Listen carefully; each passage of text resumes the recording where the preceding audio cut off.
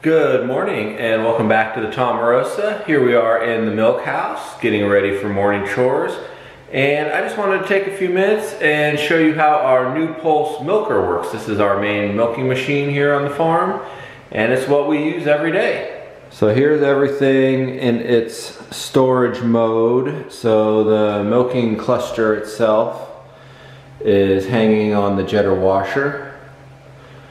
We have a lid, which is just basically a fresh cow lid. Notice there's no extra hole on top for a pulsator to attach to, because the pulsator is built into the claw itself. And then our bucket. And this is kind of a hodgepodge of stuff put together because the bucket is an old De La Velle bucket, which is very heavily constructed. A lot more heavily constructed than something you'd buy new today. The bucket itself weighs just 10 pounds empty. And then I have the NuPulse claw, but the shells are actually De La Velle 06 shells, or 06 shells. And the inflations are actually GEA classic inflations. And so let's get ready to milk. So the first thing I have to do is put all this together and run some sanitizer.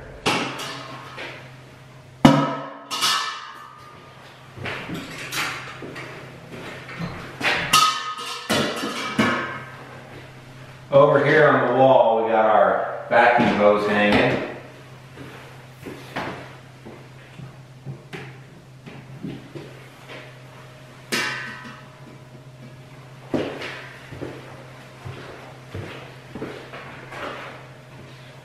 For sanitizer, we use a GEA product called Zinacin. It is a chlorine-based sanitizer. Of course, need to get the milking gloves on.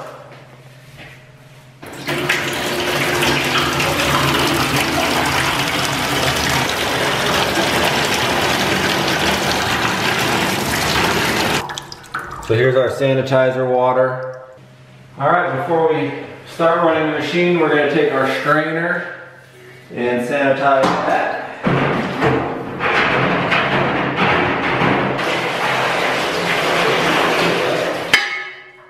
Grab a milk filter disc.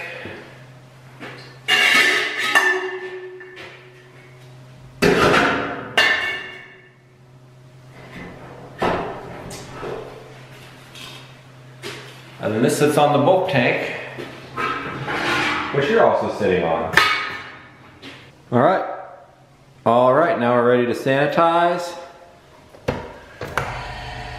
Vacuum pump on. Wait for our vacuum to build where we need it.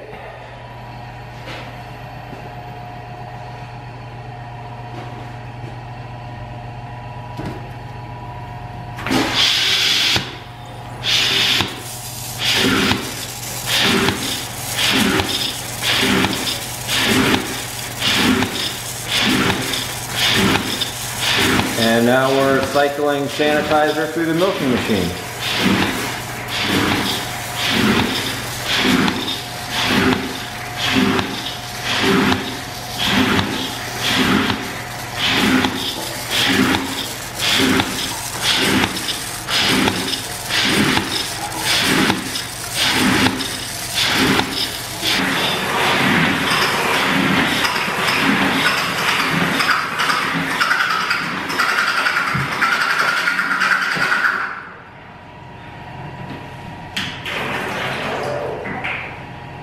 We drain all the water out of it, including the hose here. This jetter washer has this little tube that when it's washing goes into the side of the claw right there. However, once you're done and you pull that out, you need to make sure that you put this plug in. Because if the plug's not in, you're not going to be milking.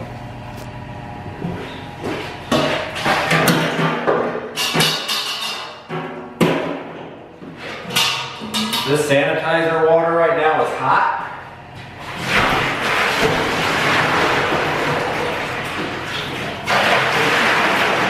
But I keep it because I will recycle it when I'm done milking for my warm water rinse before I use soap.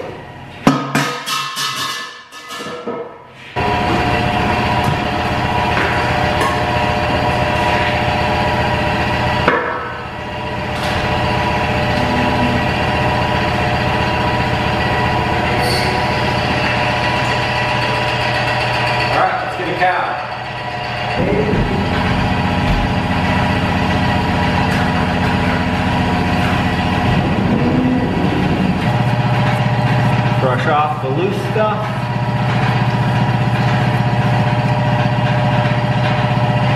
Pre-dip.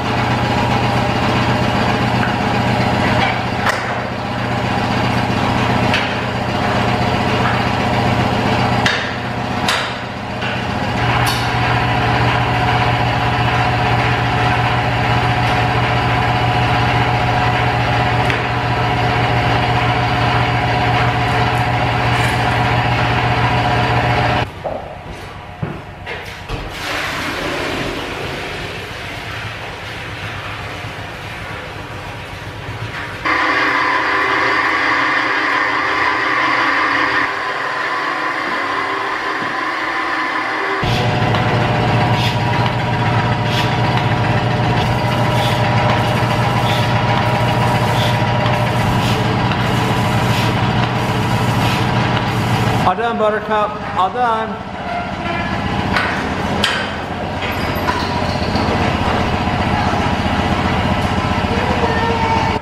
Everything is now dirty, and so it's time to clean it up.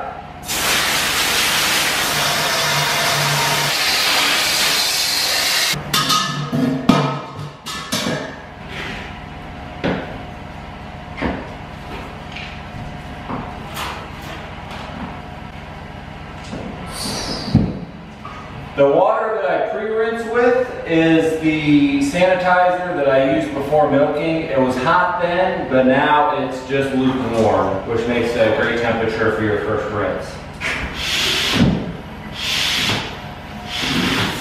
Dent right there. When I fill water to that level, that is just less than half a bucket. Because what you don't want to do is rinse, forget to dump, and then start washing with soap and overflow your bucket and suck it into the vacuum line, which is bad. So every batch of water that I run through is just less than half, so I have at least a second chance to remember to dump it. You should dump it after every cycle, but I have been known to forget, so that's my built-in safety mechanism.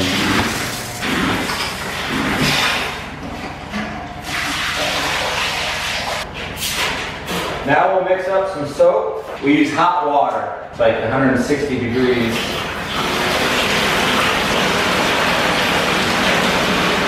Before we run it through the bucket milker though, we gotta clean our strainer.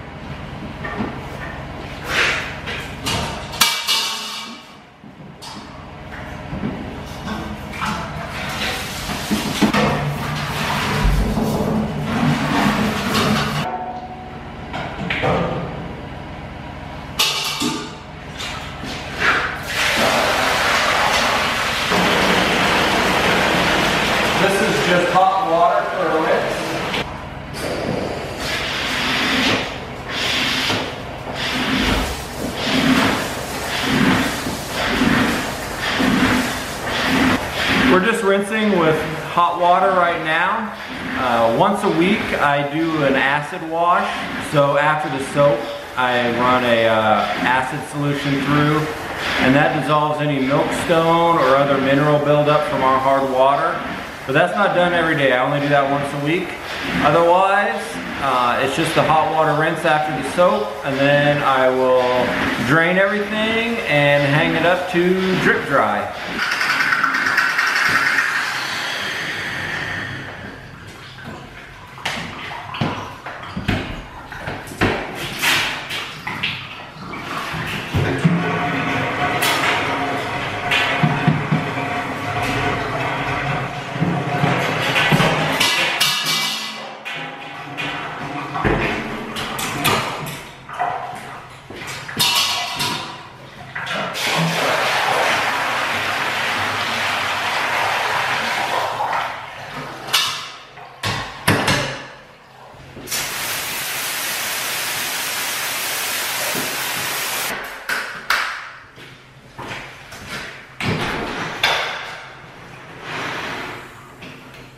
Thanks for coming along on this morning's chores and seeing how we use the NuPulse Milker on our farm.